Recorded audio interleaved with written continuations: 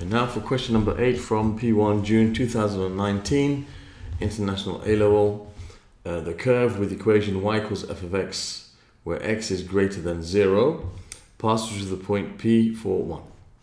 Given that f dash of x is equal to 4 root x minus 2 minus 8 over 3x squared, first of all find the equation of the normal to C at P. Okay, so first of all, f dash of x just means the same thing as dy dx. If the equation is given in terms of y, then you write dy dx for the gradient function, the differential. If it's given in terms of f of x, then you write f dash of x as the differential. Okay, that's all. Okay, that's the first thing we should realize. So basically we have to find the equation of the normal to C, the normal to the curve C, okay, at the point P. Now the normal, okay, is a straight line, okay, and it's a straight line. Like if you have a curve, you have the tangent to the curve, which is a straight line, and you have the normal to the curve, okay, which is basically perpendicular to the tangent. Okay, so this would be the tangent and this would be the normal. Okay, so we need to find the equation of the normal to the curve at the point P. So the normal is a straight line, and a straight line is in the form y equals mx plus c. Okay, that's in the form of the straight line. Okay, and in fact this one they want us to write it in this form, the general equation. But basically to find the equation of a straight line you need two things. One of the things you need is a point on the line, which is the point P, okay, which is given to us. All right, and the second thing we need to know is the gradient of the line. So we need to find the gradient of the line, okay, which is the gradient of the normal to the curve. So what we can do is we can use the fact that they gave us the gradient function already. So we know that the gradient function f dash of x is equal to 4 times root x minus 2 minus 8 over 3x squared. So we know that at the point P, at P, we can say x is equal to 4. So we can find the gradient of the tangent to the curve by putting 4 inside this function. That will give us the gradient of the tangent to the curve. Okay, which is going to be 4 times the square root of 4 minus 2 minus 8 over 3 times 4 squared. Okay, so that gives us 4 times the square root of 4. So 4 times root 4 minus 2 minus 8 over 3 times 16. 3 times 4 squared. Okay, and that will give us 35 over 6. So the gradient of the tangent is 35 over 6. Okay, so that means that the gradient of the normal. Now, what is the relationship between the normal and the tangent? Well, the product of the normal and the tangent gradients is going to be minus 1.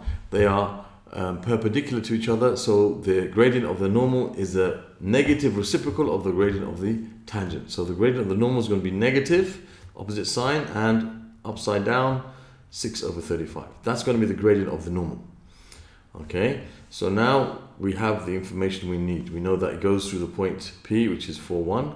So we're going to use y minus y1 equals m times x minus x1. That's what you need to find the equation of a straight line. So y minus, now remember this is your x1 and this is your y1. So y minus 1 equals m, which is 4, times x minus 4, which is the x value. Sorry, what am I doing? Silly me. M is a gradient, so that's minus 6 over 35 times x minus 4. Okay, so now we have the equation. We need to sort it out and write it in the form ax plus by plus c equals 0, where a, b, and c are integers to be found. So the first thing would be sensible for us to do would be multiply both sides of the equation by 35 to get rid of the fraction. So you have 35y minus 35 equals, now you're left with the minus 6 here, so you're going to have minus 6x plus 24, and we want everything to be brought on one side, and it's always best to keep the x term positive. So we're going to add 6x to both sides, so you have 6x and plus 35y, and you've got minus 35 minus 24, which is minus 59, equals 0. And there's the answer to part A. Now we're going to go on to part B. That's the answer to part A. Alright, so yeah, write your answer in that form. ABC integers. Okay, good. So part B now, they've told us to find f of x. So I've taken the information from the first part of the question. So you want to find f of x. Now this is not the original function. This is the gradient function. To find the original function, we have to integrate this. Alright, so f of x is going to be found by integrating the gradient function with respect to x. Okay, so in order to integrate a function, we have to first get it ready for integration. So I'm going to write this in index form. So x, the square root of x is x to the power of a half. Okay, you got minus 2, and you got minus 8 over 3 x to the power of minus 2. You have to write the x terms on as a numerator. So this x to the power of 2 underneath will become x to the power of minus 2 on top. Okay, using the rule, a to the power of minus m is the same as 1 over a to the power of m. Okay, it's like, this is the rule that we're using. But don't make the mistake of, taking the 3 up as well. Okay, it's just the x squared that we write is going to become x to the power of minus 2 on top. The 3 remains where it is. The power of 2 only refers to the x, not to the 3. So we've got to integrate this 4x to the power of a half minus 2 minus 8 over 3x to the power of minus 2. All of that is integrated with respect to x. Always best to put these brackets here to show all of these is being integrated. Now we add 1 to the power. So x to the power of, that's going to be 3 over 2. A half plus 1 is 3 over 2. And divide by the new power, so divide by 3 over 2. Minus 2 times x to the power of 1. It's like it's x to the power of 0 here originally. So you add 1 to the power, gives you 2x over 1, which is minus 2x. And you've got minus 8 over 3 x to the power of minus 1 divided by minus 1. Okay, because you have to add 1 to the power, becomes minus 1, and divide by the new power. And then don't forget plus c. When you integrate something with respect to x, when you integrate something, you have to put the constant of integration. Okay, you've got to find what that is. So this is now f of x. This is now our f of x. But we have to simplify it, and we have to also find what c is.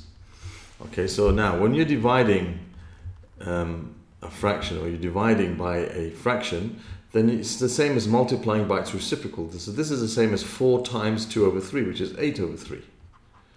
So you have 8 over 3 x to the power of 3 over 2 minus 2x. Now there's a minus here and a minus there. They're going to become a plus. So you have plus 8 over 3 x to the power of minus 1 plus c.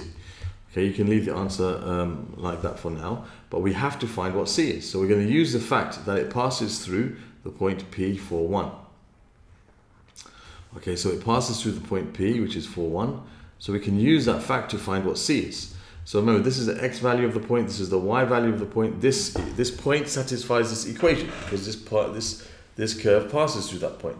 So it makes this side equal that side when I put these values in. So if I put instead of y1, instead of x4, I have here 8 over 3 times 4 to the power of 3 over 2 minus 2 times 4 plus 8 over 3 times 4 to the power of minus 1 plus c. Okay, so what did I write here? So 1. So 1 is equal to, now this is the same as the square root of 4 cubed. Okay, that's what this means. Okay, you have a to the power of m over n is the same thing as the nth root of a to the power of m. The denominator is the root and the numerator is the power. So this is like the square root of 4, which is 2, which is 8. So this is 8 times 8, which is 64 over 3 minus 2 times 4, which is 8. And this is like plus 8. Now 4 to the power of minus 1 is 1 over 4. So this is like 8 over 3 times 4 plus c. So we can simplify that a bit further. That 4 cancels with that 8, leaving you with a 2. So you have 64 over 3. Let me just put this in the calculator. In fact, we'll put the whole thing in the calculator to make sure. But yeah, we can put it right from here in the calculator if you wanted to. There's no problem with that. So you have 8 over 3. 8 over 3. And you can do this. You got 4 to the power of 3 over 2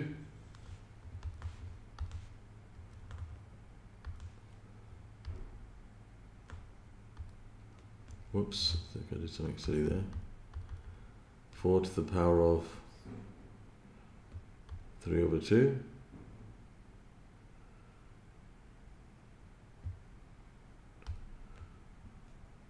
yep. Okay, and minus 8, oops, minus 8 plus, that's going to be 2/3, right? 8 over 3 times 4, 2/3. Okay, and that will give us 14. So we have 1, depending on, 1 equals 14 plus c, therefore c is equal to minus 13. So then we have our answer, f of x is equal to 8 over 3. You can write it in this form if you want, x to the power of 3 over 2 minus 2x plus 8. I can write this over 3x, 8 over 3x minus 13, and there we have our equation, f of x. Okay, and there we have the answer. So that's how you find f of x. First of all, you integrate with respect to x. Don't forget to put the plus c, and then because you already know a point on the line, on the curve, you can use that point to find what c is, because this point satisfies the equation of the curve, and you substitute x and y values in the left side, which is 1, should equal the right side.